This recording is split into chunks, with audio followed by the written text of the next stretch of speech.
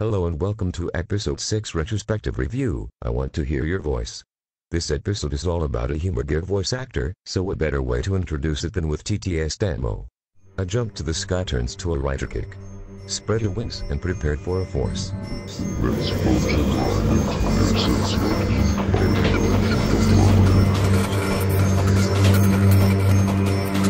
Oh, what was that? Something happened? No matter. Let's get into it, shall we? We're introduced to Humour Gear voice actor Saina, whose name, I assume, is a play on Seiyu, Saina. And at first the dynamic between her and the human who bought her seems nice, but that doesn't make the whole thing any less weird. Actually, I'm gonna be a little bit sympathetic in this episode, I think. Well, understanding maybe. Let's find out. AIMS are hanging around this production. They're recording what I believe to be an anime adaptation of the manga from last episode. And by AIMS, naturally, I mean Fua. And so Adato and Izu are also hanging around the production to find out what the bloody hell Fua was after. I'm glad that the one display of trust in episode 4 didn't all of a sudden mean they totally trust each other all the time now. I like that they're taking their time with it. I do wish this is how it was with a lot of other people. I just don't like sudden changes when they really should be working to get there. So I'm glad their dynamic hasn't all of a sudden changed just because of one act. Insane and meows! Oh, she's so cute, I'm in love! Fua comes in saying that the guy responsible for Saina, Tazawa Seiji, is under suspicion of violating Article 6 of the Special AI Code, which is that you can't make a humour gear look like a real person without their explicit consent. Which is fair, of course, that shouldn't happen. I really bloody hate most of the AI laws we learned throughout the series, but this one I agree with. Because we all know what happens when people are allowed to make AI look like real people. They make them look like people they hate and torture them, and that's how Drive happened. Side note, Krim got mad at Bano because he made the Roimu take on a human appearance. And I have to ask, 1, why is that all he takes issue with? And 2, how did he even know that was Heart to begin with, and not actually the guy who looks like him, unless Bano routinely tortures him? Why did Krim not open the door and go, bloody hell Bano, you kidnapped a guy? Anyway, that's nothing to do with this. Then we get Jin, and he's sucking his thumb, bless him.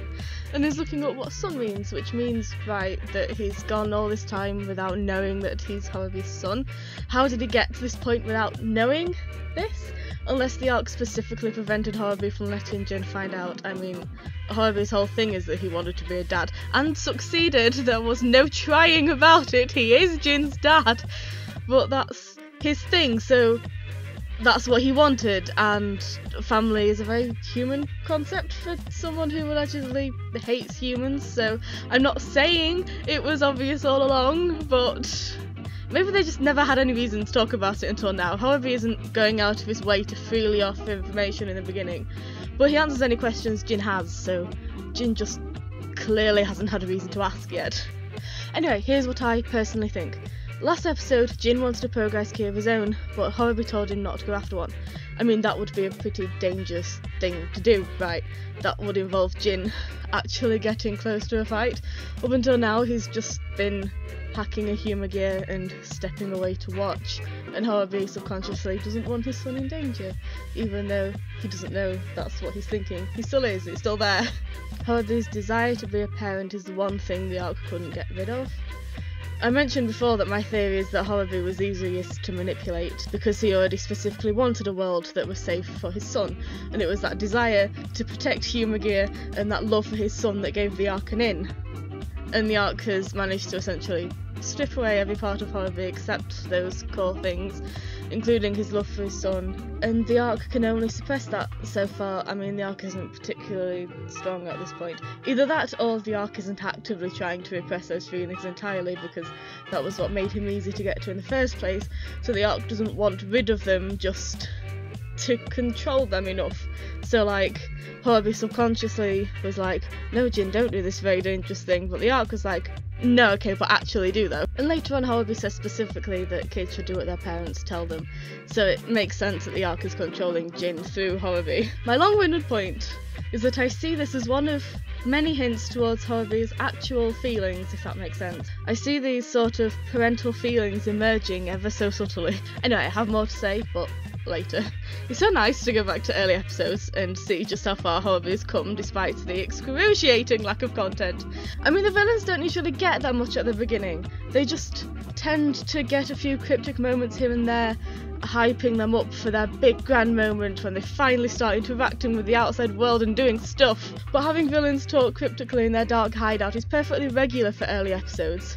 It's not supposed to say like that! Especially, you know, when they're one of 5 main riders in the bloody intro, when they're a part of that one shot of the 5 of them together that made people think they were all going to work together in the end. That's hilarious! Anyway, I said I had more to say later, and then immediately started talking about it again.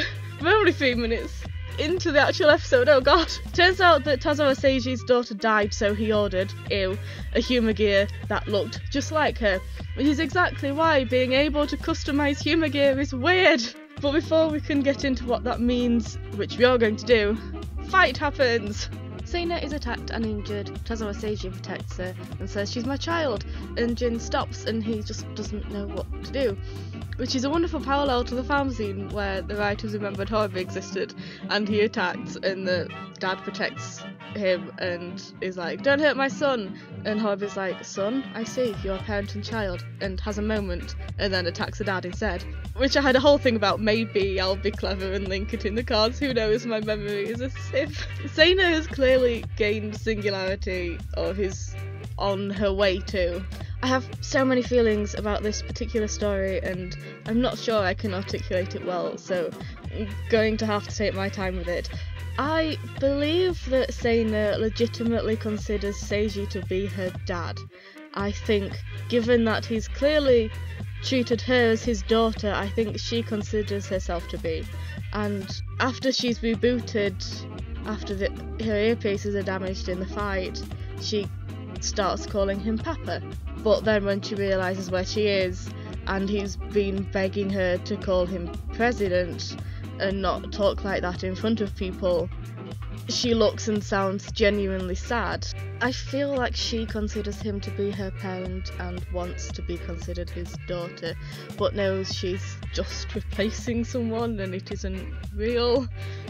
That's just how I see it. It's difficult because there's no obvious mistreatment going on here. There's no overworking her until she collapses. There's no physical violence. There's no generally saying mean things to her. And he's done this because he's grieving and clearly has not received the help he needs because therapists don't exist in Kamen Rider World. And it's just one of those things where it just really lends to why customising humour gear appearance is just disturbing. He's also clearly told her to call him Papa, which is just, ugh, isn't it? He's not being malicious, and I can be sympathetic to a degree, but that doesn't mean the whole situation is any less disturbing. He still uses poor humour gear, and a case could be made that he's grown to love her as her own person. But the fact that he doesn't seem to fight for her, he just kind of gives up and says, I'll return her tomorrow. He's acknowledging the violation, but if he really cared for her herself as her own person, wouldn't he be fighting more for her? But then, given what happens later, I don't know. I just genuinely don't know whether we're supposed to think he's actually come to love her as her own person, or if he's still just using her as a replacement daughter. It's complicated, and I'm not going to pass judgment on that yet. This is also an episode where Adato's supposed compassion really shines through. He tries to keep Fua away from Seiji, trying to make him go easy on him. He could have insisted on just taking Seina right there and then, but he let Seiji have one more day with her. Seiji only asked for one more day, but Adato's like, she has an audition in 3 days. That's compassionate. That's putting feelings over the company. He doesn't need to do that. Fur even says so he's turning a blind eye to an illegal humour gear. This is going to reflect badly on his company, but he's doing it anyway. Seiji asked for a day, Adato shouldn't give him any, but he's bargaining with Fur to give him 3. But it's just the human that gets the compassion! This is for him, the human only, not the humour gear that's been exploited in all of this and is going to be decommissioned or killed because of it. It's not let her live, it's let the human have more time with her. There is no sympathy towards the humour gear, who's going to have to suffer the most because of this situation. Jin asks Horobi if parents are supposed to protect their kids, and Horobi says he's old enough to not need protecting. And again, it's so nice to look back and see how far Horobi has come. Oh honey. To be honest, as soon as I heard that line I thought, okay, so Harvey's totally going to protect him at some point and it's going to be a big statement, right? And to think I thought the episode where he died was the big protecting Jin moment. Oh, past Saf, you sweet summer child. Then Harvey says their relationship isn't like a typical father and son relationship. Oh, honey. That's really sad now. Imagine how the two of them could have been without the bloody arc. Actually, Harvey would just be stuck at Daybreak without the arc, wouldn't he? Huh. We owe a lot to the arc. Seina starts having an identity crisis. Has she been installed with data on Seiji's daughter? She's having flashes of her. If that's what happened, of course the poor girl is having an identity crisis. This is just... like I said, I can award a little bit of sympathy, but this is just cruel to put on Seina. Also, I just have to say, all these actors who play the humour gear of the day, they're all so good at playing a glitching AI.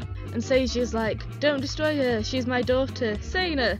So that's what then led me to think he does genuinely care about her, Seina, not as humour gear who looks like his dead daughter, but still, I don't know. Things aren't always black and white, things can be more complicated than that. Jin asks why he's protecting her, she's just a Magier now. Because, right, Jin, I know I get mad at Adato in a sec for the way he answers this question. Yes, I'm a hypocrite. But because, Jin, right, people tend to care about their family, even if they get hacked. I know this must be a difficult concept for you. Oh no, honey, sorry. Oh, I don't want to be saucy at Baby Jin. It wasn't Baby Jin's fault. Baby Jin would never do that. Anyway, sweet, adorable Baby Jin asks Adato this, and he's like, you don't even understand something so obvious. No, that's why he's asking.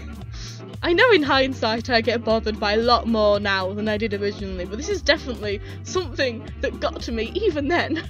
Okay, we as the audience can tell that Jin is not okay and needs help, and somebody perhaps should be reaching out to him.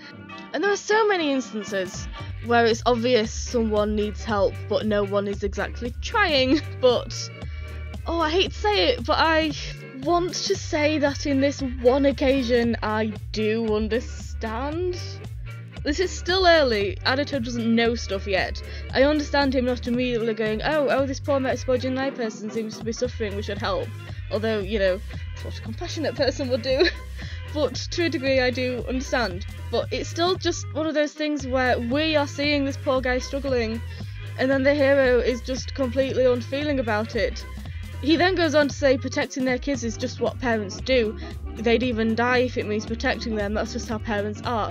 Which, I mean, obviously it's in regards to Soryo, but also foreshadowing! And if he'd have just said that, even in the tone that he says it, that would have felt more like a passionate speech from a hero, but the fact that he starts it with, you don't even understand something so obvious, just ruins it. And it makes him seem kind of a, well, not a very nice person. Jin is now in visible pain and is hearing Horobi say that he's old enough to not need protection and children should listen to their parents, and tries to remove the key and save Seina, telling her to run. And then the music starts and we get Horobi out in the open. Jin says, you came to protect me, right? And Horobi says, wrong, Chigao. And what an opportune moment to just remind everyone that Horobi was hacked by the Ark at this point. And I want to say, this is the first time we've ever really seen him be harsh towards Jin, which is important for a later episode. Jin is revealed to be a humour gear and he's mesmerised, and I was right! We were all right! I remember feeling such vindication! It's a painful henshin, he's screaming and falls to his knees. Very symbolic. But this is the only time Jin goes Metsubou Jinai Netoni, said Sok. after that he just henshins normally and he's giggling during the fight, so he was like hacked at that moment. Does that mean up until now he was not? Was he already hacked but he was just reset then? Because he doesn't seem that perturbed by anything that just happened, and it's like he was gaining the wrong singularity in the arc and needed to put a stop to it. It's also so sad to watch this scene now, knowing this is one of the flashbacks however he has right before finally breaking free. Like he's reliving all his regrets, all the things the bloody arc made him do. So ordinarily a Humagate is revived after they're hacked and killed, but Sena isn't. Seiji just gets his daughter's voice in a glorified Alexa. Sena has nothing to do with it now. And I understand, but why couldn't she just be given a different face? I mean, that just proves that he didn't care about Sena as a person. He cared about her as a stand-in for his daughter, and as long as the human's happy, that's all that matters, right? So now we know it wasn't Sena, it was purely the fact that she looked like his daughter. He's totally happy without Sena specifically in his life. Aruto says humans can't live without something to support us. AI can give us that. And yes, but maybe also consider supporting AI too, maybe, and not be so self-centered towards humans. Oh, I could just feel myself getting more and more cynical. Next episode is a teacher episode and I'm going to drink some chamomile tea during that one to soothe me.